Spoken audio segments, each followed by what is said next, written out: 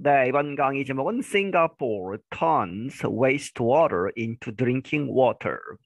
이 싱가포르가 turns 바꾼다, wastewater 폐수, 오수죠. 이것을 무엇으로 into drinking 마실 수 있는 물로 바꾼다. The government of Singapore has created a highly developed system that turns wastewater into drinking water. 이 싱가포르 정부가 has created 만들었다 a highly 아주 developed 아주 고도로 개발된 그러한 시스템을 그런데 그 시스템은 that turns 바꾼다 wastewater를 이제 폐수를 into drinking water 이제 마실 수 있는 물로 바꾼다. The system involves a network of tunnels and high technology treatment centers. 이 시스템은 무엇을 갖고 있다, 포함한다, 이 여러 그러한 그 터널들의 네트워크를 가지고 있고, 그리고 and high technology, 이 하이텍의 트리트먼트 처리 센터들을 가지고 있다. Reused wastewater can now meet 40% of Singapore's water demand. 이 재사용되는 이 폐수는 can now 현재 can meet 맞출 수 있다는 얘기죠. 40%의 싱가포르의 water demand 이 물의 수요의 40%를 충족시킬 수 있다. The country's water agency said it expects to meet 55% of Singapore's water demand by the year 2060. 이 나라의 이제 수도국 이제 수자원 공사, 수자원국 이런 얘기죠. 워터 에이전시가 말하기를 그것은 예상하기를 그 기관이 예상하기를 to meet 이제 그 맞춘다, 충족한다 55%까지 이 of 싱가포르의 워터 디맨드 물의 수요 by the year 2060. 2060년까지는 2060년이 되면 55%의 수요를 이제 맞출 수 있을 것이다. Most of the water is used for microchip manufacturing centers and cooling systems in buildings.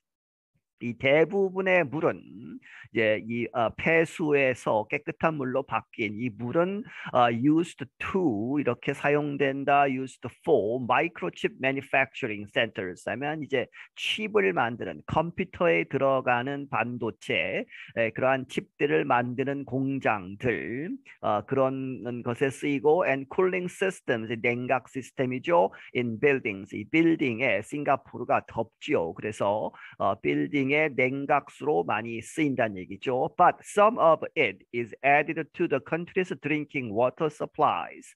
하지만 이제 몇몇 이제 그 폐수에서 이제 이 깨끗한 물로 바뀐 그 물들의 얼마 정도는 is added to 어디에 덧붙여진다 to the country's 이 나라의 drinking water supplies 이제 마실 수 있는 그러한 물의 공급에 이제 수돗물에 들어간다는 얘기죠.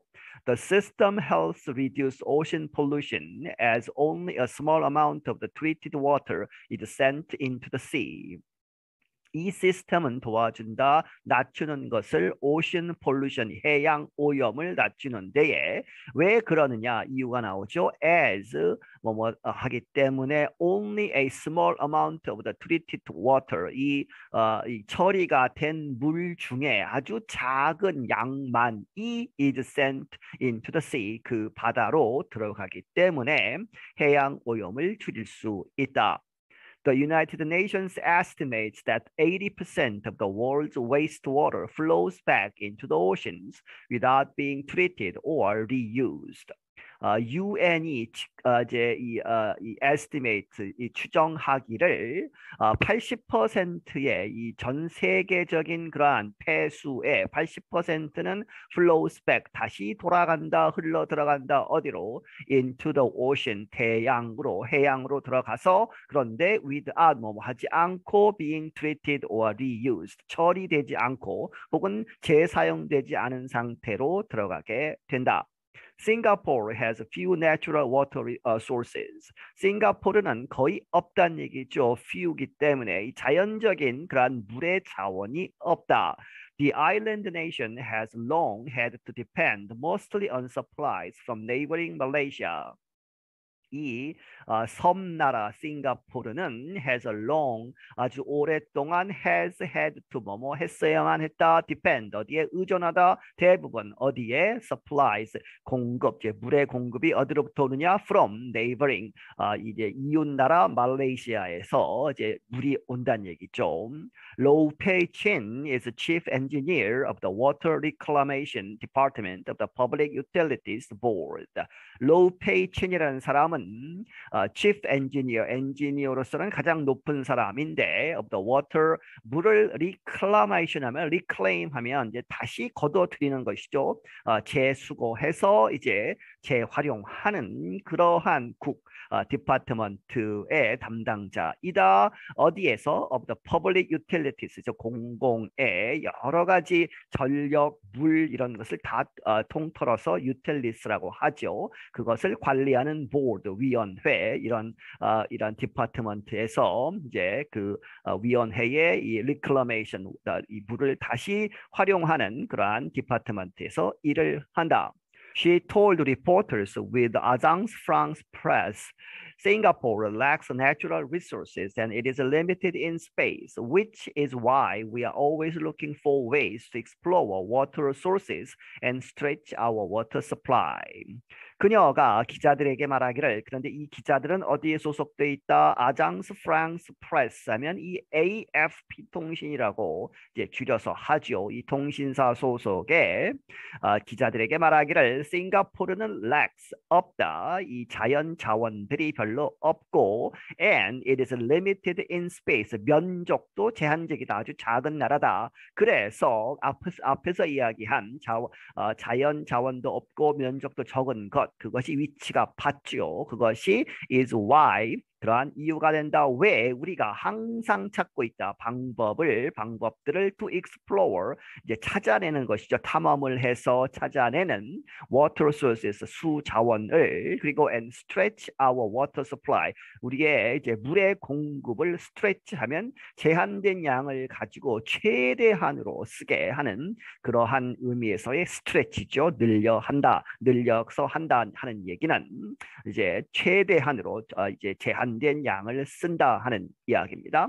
One major plan is to collect every drop and reuse endlessly, she added. 그녀가 덧붙이기를 하나의 중요한 계획은 무엇이냐? is to 뭐 하는 것이다. collect every drop of water죠. 그래서 물의 한 방울까지 모든 방울을 다 모으고 and reuse 이제 재사용한다 끝없이 endlessly 하면 이제 endlessly죠. 그래서 끝없이 아주 무제한으로 재사용을 한다 하는 그러한 원대한 계획이 있다. The Chang'e Water Reclamation Plant in Singapore's eastern coast is the main part of the country's recycling system. 이 창이라고 이름 붙인 Water Reclamation Plant, 이 물의 재사용 그러한 공장, 그러한 이제 처리 시설이 어디에 있느냐? On 싱가포르의 Eastern Coast 동쪽 해안에 있는데 이것이 is the main part 주된 부분이다 of the country's 이 나라의 recycling system 물의 재사용 그러한 시스템에 있어서. Parts of the water treatment center are underground. 그리고 이 물의 처리, 이 물을 처리하는 그 센터의 부분들은 몇몇 부분들은 are underground. 땅 속에 있다는 얘기죠. Wastewater enters the center through a 48km tunnel that is linked to sewers. 이 폐수들은 들어오는데 이 센터로 이제 처리 센터로 들어오는데 무엇을 통해서 48km나 되는 터널을 통해서 들어오는데 이 터널은 is linked to sewers. sewers는 하수를 얘기하죠. 그래서 이제 하수구들에 연결되어 있는 이제 48km 되는 터널을 통해서 들어오고 The center contains a large system of steel pipes tubes, tanks, cleaning systems, and other machinery. 그리고 그 센터는 가지고 있다 아주 큰 시스템을 무엇에 이제 steel하면 강철 뭐 이런 얘기죠. 강철로 된 파이프들 그리고 튜브들, tanks 여러 가지 물 탱크들이 있고, and cleaning systems 이제 깨끗하게 하는 시스템들 그리고 other machinery 다른 기계들을 가지고 있다. It can treat up to 900 million liters of wastewater a day. 그것은 처리할 수 있다. 뭐뭐까지 up to죠. 900의 밀리언이 100만이니까 9억 리터까지 of wastewater 이 폐수를 a day 하루에 처리할 수 있다. In one building, a network of airflow systems has been put in place to keep the air smelling as fresh as possible. 그리고 한 빌딩에는 무엇이 있느냐? A network of 이렇게 이제 여러 가지 이제 망이 있다는 얘기죠. Of airflow systems 이제 공기가 흐르도록 하는 그러한 시스템의 네트워크가 있는데 이 네트워크는 has been put in place 설치가 되었다. 무엇하기 위해서? To keep the air 이 공기 이제 그 시스템 안에 있는 공기가 keep smelling 냄새가 나는데 as fresh as possible 이제 폐수기 때문에 냄새가 아주 고약하게 나겠죠. 그래서 여러 이제 공기를 흐르게 하는 시스템을 설치해서 as fresh as possible 이 가능한 한 이 fresh하게 이제 신선한 공기의 냄새가 나도록 노력을 하고 있다. Waste that arrives at the plant goes through a cleaning process before powerful pumps send it flowing to areas above ground for more treatment. 이 waste water죠. That arrives. 이렇게 도착하는 그러한 폐수 at the plant. 이 공장의 처리 시설에 도착하는 그것은 goes through 이렇게 통해서 간다. A cleaning process 깨끗하게 하는 그러한 공정을 통하는데 뭐뭐 하기 전에 이렇게 한다는 얘기는 앞에 것을 하고 뒤에 것을 이제 나중에 한다는 얘기죠. Before 뭐뭐 하기 전에 powerful pumps 아주 강력한 펌프가 send it은 waste죠. 그 폐수를 flowing 흐르도록 어디로 흘러가게 하느냐? To areas 지역 어떤 부분으로 그런데 above ground 땅 위죠. For more treatment 이제 더 많은 그러한 트리트먼트 이제 깨끗하게 하는 그러한 처리 공정을 위해서 이제 땅 위로 올려 보낸다는 얘기죠. 그래서 이제 앞에서부터 이제 이 해석을 하자면 이 at the plant 이 공장 처리 시설에 도착한 물은 클리닝 프로세스를 거쳐서 이제 파워 펌프가 어디로 보낸다? 땅 위로 보낸다.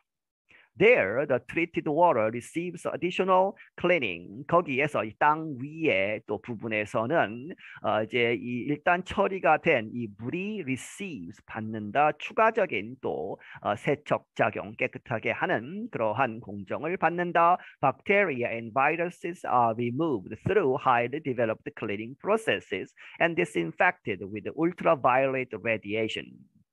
박테리아와 바이러스 같은 것들은 removed 제거가 된다. 무엇을 통해서 highly developed 아주 고도로 이제 개발된 cleaning process 깨끗하게 하는 세척 그러한 과정을 거쳐서 그리고 and it is infected 이제 이 소독을 한다는 얘기도 소독이 된다. with ultraviolet 이 자외선이죠. radiation 그러한 광선을 쬐어서 또 이제 소독을 하게 된다. Singapore is also in the process of expanding its recycling system. 싱가포르는 또한 이러한 과정에 있다. expanding 하면 확장시키는 것이죠. its recycling system, 그 물에 재사용하는 그러한 시스템을 확장시킨다. The country will add another underground tunnel and a major water treatment center to serve the western half of the island. 앞에서 동쪽 해안에 있다고 했죠. 그래서 이 나라는 will add 덧붙일 것이다. 또 다른 underground tunnel 이 땅 속의 터널과 a major water treatment center 아주 큰 이제 물의 그런 처리장을 만들 것인데 to serve 뭐뭐에 이제 처리하기 위해서 the western half of the island, 이 섬나라 싱가포르의 서쪽 반을 또 이제 처리하기 위해서 또 다른 이제 언더그라운드 터널과 워터 트리트먼트 센터를 만든다는 얘기죠. Officials expect the work on the center to be completed by 2025. 관리들이 예상하기를 언더센터의 추가적인 그 센터의 작업은 to be completed 마칠 것이다, 완공될 것이다. 2025년까지는. By the time the expansion is finished, Singapore will have spent about $7.4 billion on its water treatment systems.